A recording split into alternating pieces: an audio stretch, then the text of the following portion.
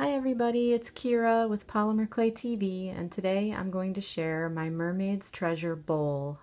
This bowl is a set of 3 that is going out to my swap partners in Polymer Clay Adventure, and it's also part of an art challenge at Polymer Clay Tribe this month. So come on in and join us. Let's get started. First, we need to cover our little bowl on the outside with clay. So I've rolled out my clay to a number 4, which is fairly thin, and since I'm going to have so many layers, I'm okay with that. So you just want to smooth your clay down onto your form and try to make contact with the metal or glass. You can use a glass bowl too if you wanted to. And smooth it on there, make sure it gets stuck. And once you've got it stuck down, we'll just use an X-Acto knife to cut off the excess.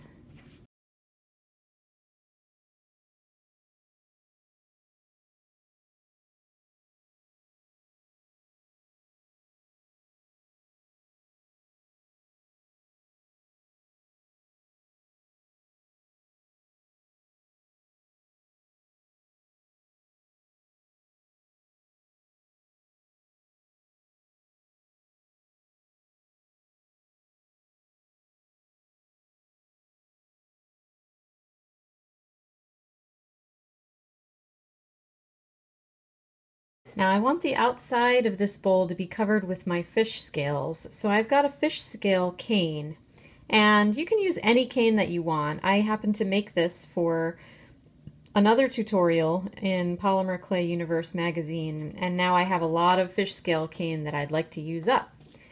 So what I'm doing here is cutting the slices and cutting them in half so that I can create a fish scale pattern.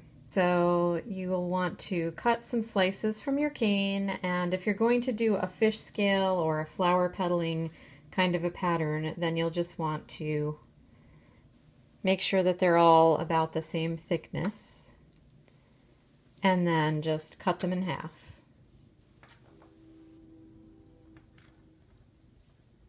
So go ahead and do that and get a nice big pile of them. You can do this project with flower petal canes or leaf canes or jelly roll canes, any kind of cane you want.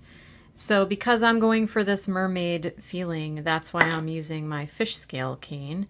And what I'm going to do now that all my pieces are flattened and cut in half is I'm going to start on the edge and just go around, and I'm just going to overlap slightly.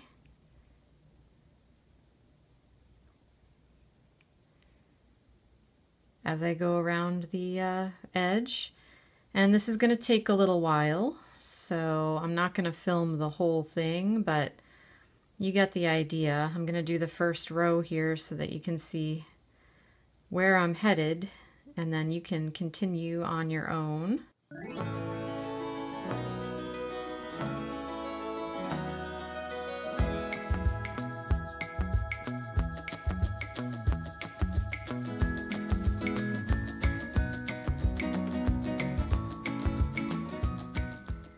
So when you come to this part, you've got to decide what you're going to do. You can overlap this side and then slightly lift the first one you laid down, which is why I don't press very hard at this point, because you may need to adjust when you come around this the first course here. And then once you know that everything is where you want it, you can press them down a little more firmly. And then we're just going to start on the next row. And as I put these down, I'm more or less looking for the better side so that when they show, we'll see the nice looking side. And I'm going to put it like a scale would be, where the middle of the scale is overlapping where the other 2 next to it come together.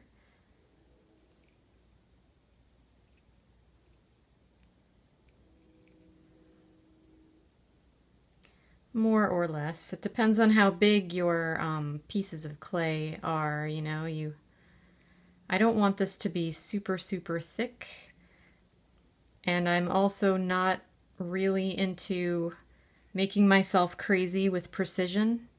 So I'm going to do my best to stagger these, but I'm also not going to be crazy about where they end up.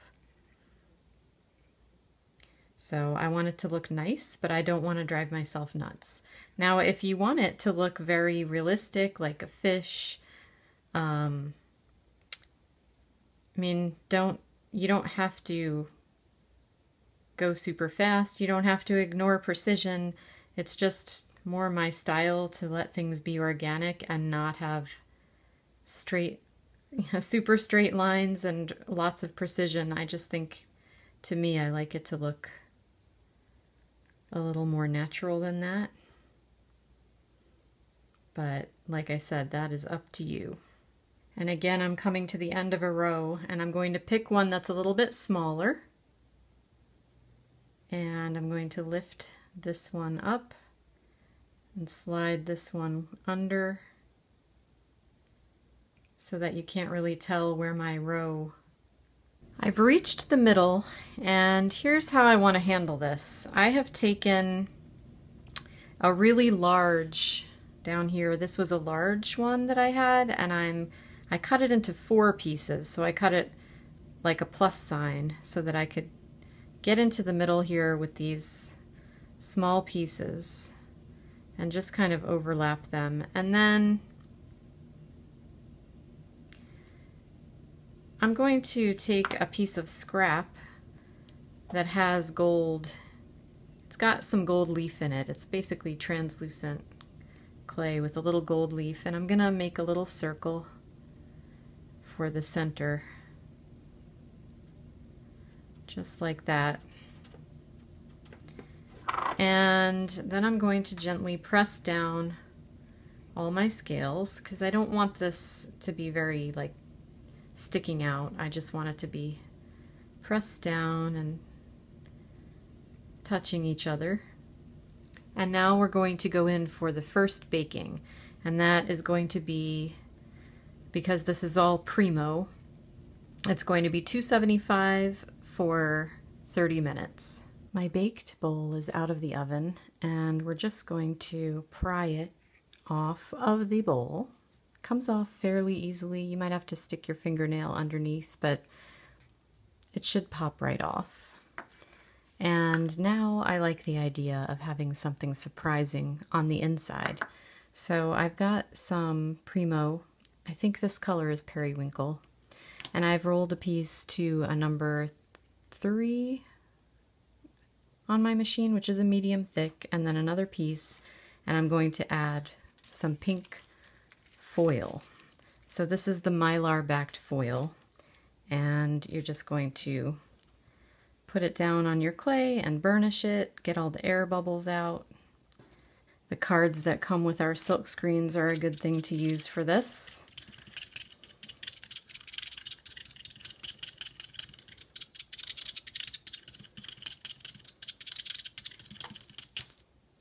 And then once it's burnished on there, you're going to rip that mylar off like a band-aid. And now it's on the clay. So one of the fun things about this is that when you bend it, it crackles slightly. And I'm going to run this through my pasta machine to thin it out a little bit more.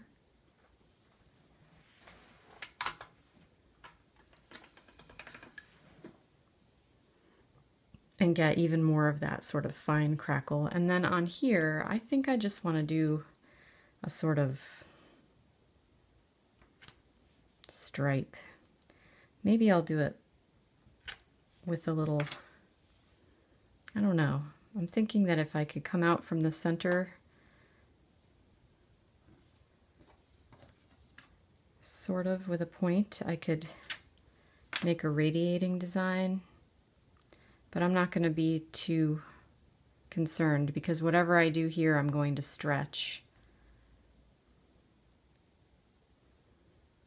when I put it back through my pasta machine to blend these together. I don't want it to be lumpy on the inside of the bowl.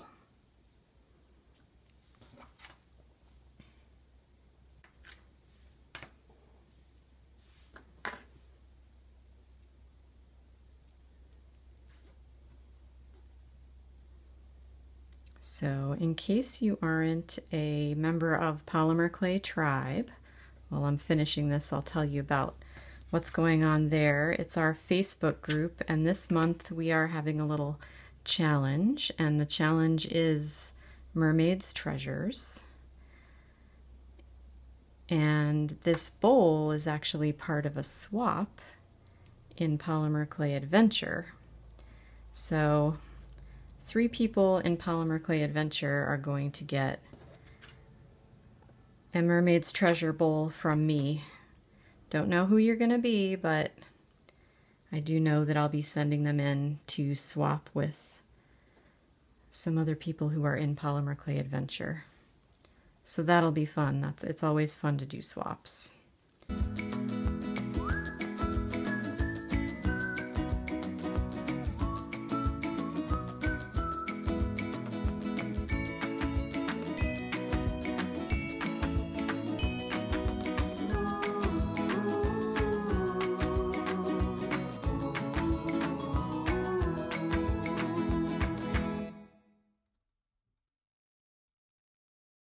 Okay, now this is going to go into my pasta machine until it's flat and a little bit thinner. This is one time through in this direction just to flatten it a bit, and then I'm going to go this way as well.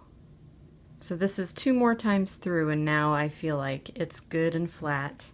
And I can come back to my little bowl here, and I'm just going to find the center, and I'm going to put it inside the bowl. Press it down, and then we're going to smooth it to fit the interior of my bowl.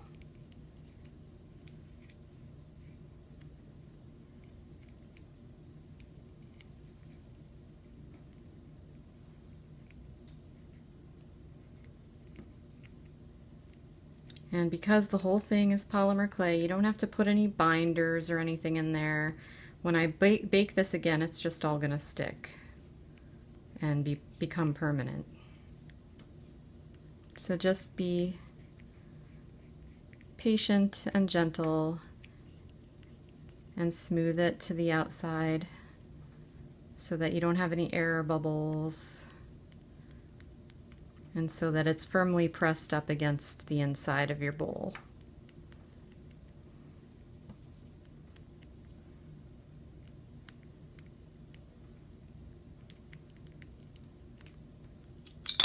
If you have a stubborn air bubble, you can always pop it out. Just press the air towards it and then close it up with your finger.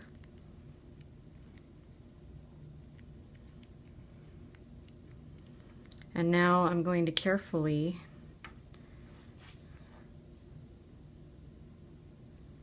cut this around the top here.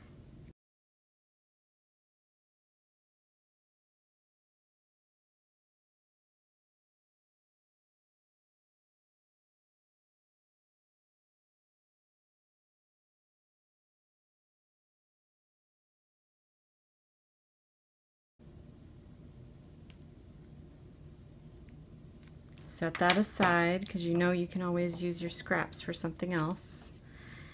And now that I've got all that extra off, I'm just going to take a look at what I've got here. Make sure that it's pressed up.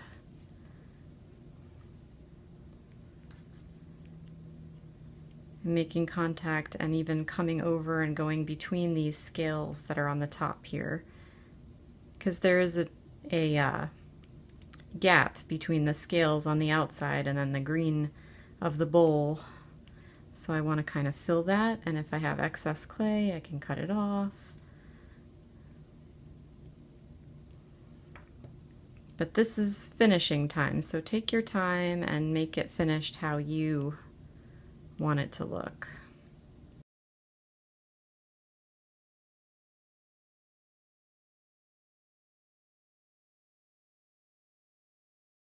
And right now I'm just checking to make sure that I'm pressed up against the clay on the inside and that I don't feel any air inside there, because that will get trapped and kind of make a little balloon. When air gets hot, it expands and it'll make like a defect on the inside of your bowl if you don't get it out now.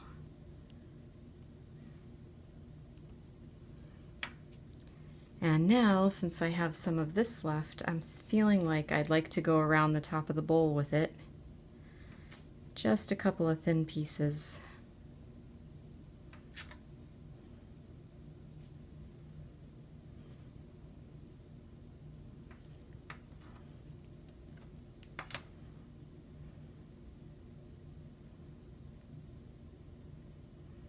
Just to emphasize the pink, because I really like that color.